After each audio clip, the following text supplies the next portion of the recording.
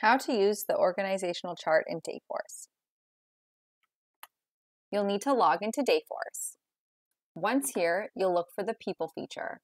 You can view the org chart as an employee or as a people manager. For the purpose of this training, we're going to choose employee. You'll need to find People and select.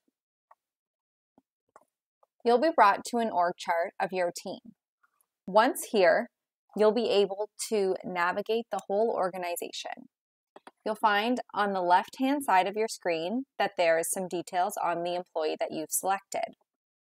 An employee highlighted in blue is the one that you've selected. To see more, you'll need to select on another employee, and you can click on Show Manager, and that will bring their manager and more people. If you want to see less employees, you can click on Hide Employees, and it'll bring everybody up into that manager. Or you can click on somebody else and click Hide Manager, and it'll just bring you back to one person or the team in which that person is. You can use the zoom in and zoom out features to see more or see less.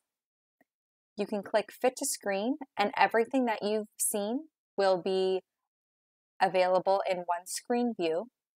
You'll also see over here that there is a view box, and it'll show where you are viewing.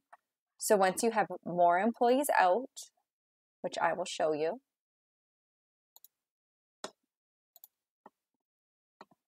you can click on here and it'll drag your view.